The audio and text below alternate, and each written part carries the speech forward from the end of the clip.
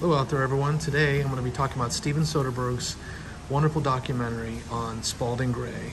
Just a brilliant monologist and performance artist, really, who essentially pioneered the format that we all know and see and love today with people like David Sedaris, David Rakoff, among others.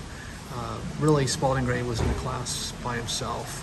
He did such films as Monster in a Box and Swimming to Cambodia, among others, and he just was such a remarkably insightful and sharp writer and speaker, and he spoke in such a way that made you feel like you were just sitting with him, having a cup of coffee, talking about life, and just basically letting him do all the talking.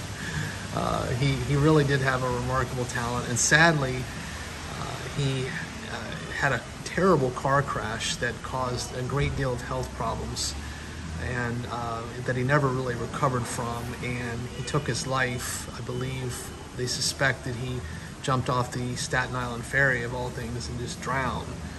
They never recovered a body, I don't believe, but it was a rather,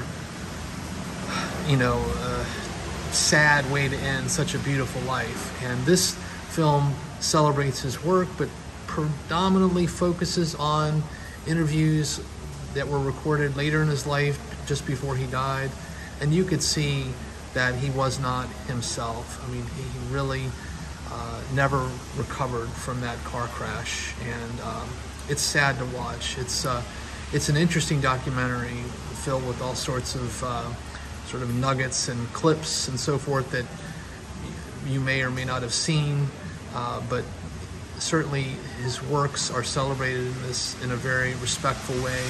Steven Soderbergh just does a great job capturing the essence of his life. Now, this is a Criterion release, and as per usual, they do a wonderful job with the packaging, including a nice little booklet here.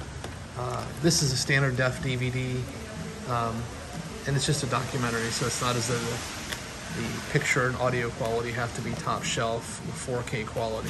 It looks fine, but it has just I think a very insightful and respectful look at a wonderful talent. So with that, I hope all is well. Take care, and until the next time.